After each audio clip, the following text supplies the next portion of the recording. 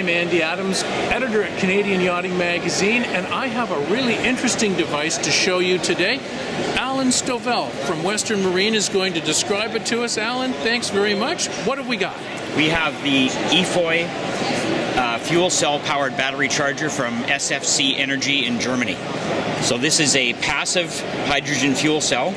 It's running off a hydrogen-rich liquid here and is running a smart battery charger that's going to take care of the batteries on board the boat. It comes in 3 different sizes. This particular one is the largest and is capable of putting 210 amp hours of power back into the battery system in a 24-hour period. It's passive. There's no combustion in the unit.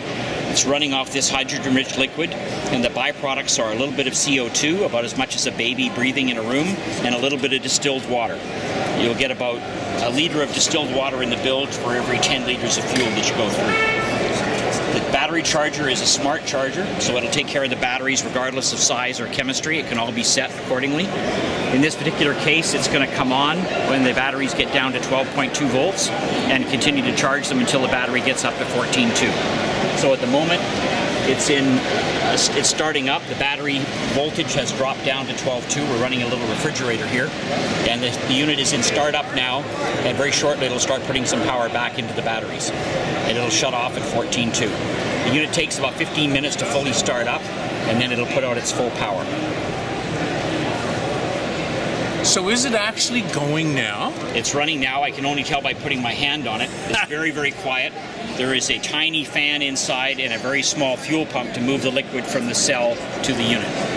Now there's something really important about how quiet it is, isn't there? There is, because you can put it right in the accommodation space. It doesn't produce any toxic emissions, and the fuel system is sealed. And wasn't there an announcement recently by Parks Canada that they've banned generators in certain anchorages? Parks Canada is in the process of banning the use of generators in the Thousand Islands area. And at the moment, you can see from the bulletin on our Parks Canada website, about 50% of the area has a generator ban, and that will progress. Isn't that something? So this gets right around that generator ban, and there you've got power on board. It's a very viable solution, and unlike solar power, it's capable of operating 24 hours a day regardless of sun or cloud.